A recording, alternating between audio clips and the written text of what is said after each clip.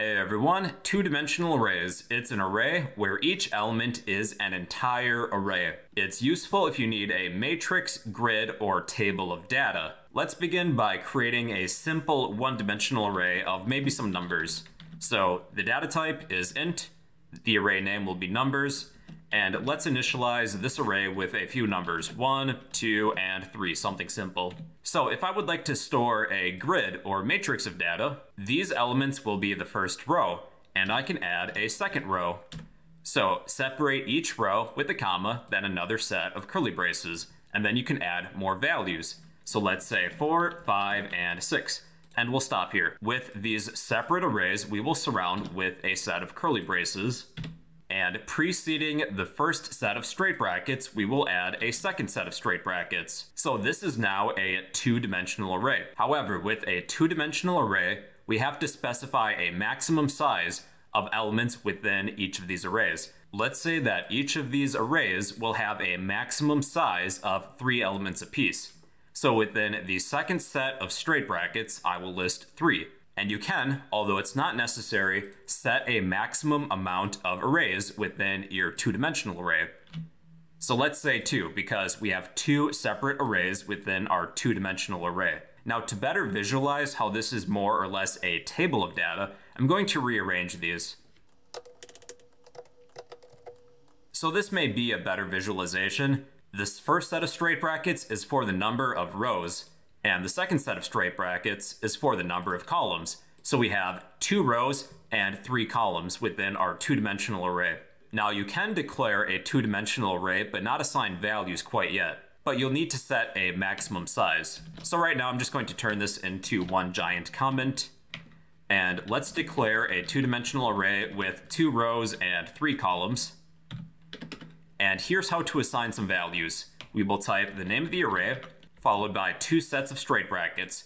We need a row number and a column number. So the first column within the first row is going to be 0, 0, because computers always start with 0.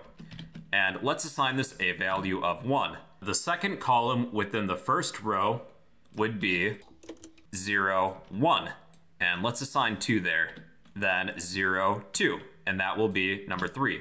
So the first column within the second row would be numbers 1, 0, and this will be 4. Then we will follow the same pattern. So where 5 was, that would be 1, 1.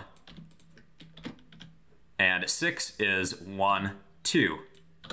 So this is another way to initialize an array. You can set a maximum size and then assign some values later, or you could assign all of the values right from the beginning if you know what they are. Okay, now how can we display the elements of a two-dimensional array? We'll have to use nested loops.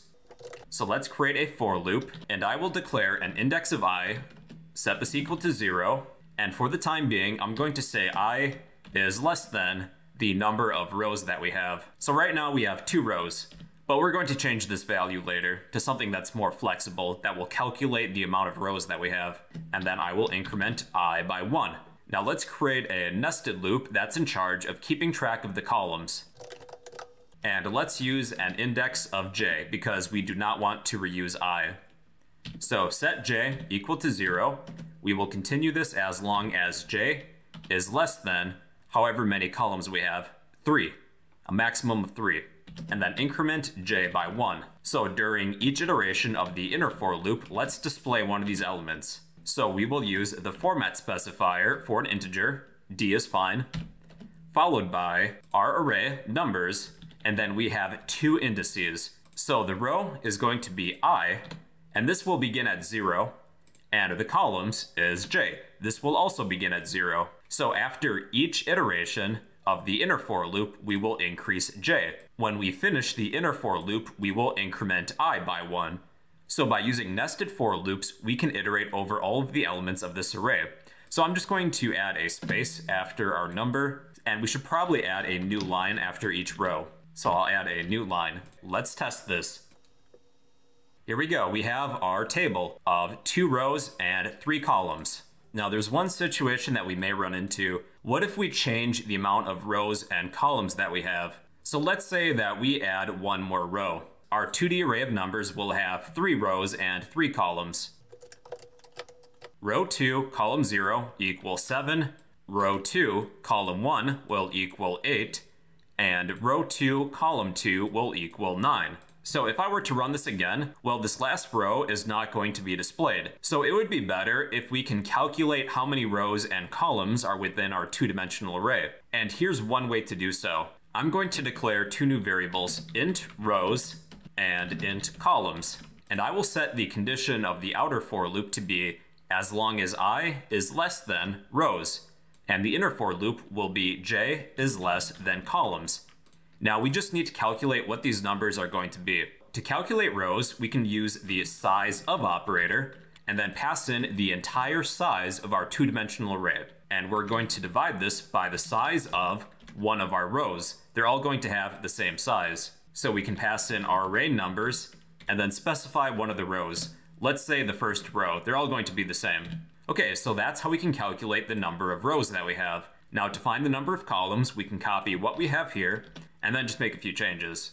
So we will say the size of the first row, row 0, divided by the size of one of the elements found within the first row. So we can say 0, 0. And let's print the amount of rows and columns that we have just to test it. So we have rows and columns. I'm just going to add a new line character real quick. Okay, so we have 3 rows, 3 columns. And here's our table. 3 rows with 3 columns apiece. So yeah, that's basically a two-dimensional array. It's an array of arrays, where each element is an entire array. It's useful if you need a matrix, grid, or table of data. And in this example, we made a table of integers, just the numbers 1 through 9. So there's a couple different ways in which you can initialize a two-dimensional array, but you'll need 2 sets of straight brackets. It's optional to set a maximum number of rows, but it is necessary to set a maximum number of elements within each row. And then to access one of the elements, you use 2 indices, one for the row, one for the column. So yeah, those are two-dimensional arrays. If you would like a copy of this code, I'll post this to the comment section down below. And well, yeah, those are two-dimensional arrays in C.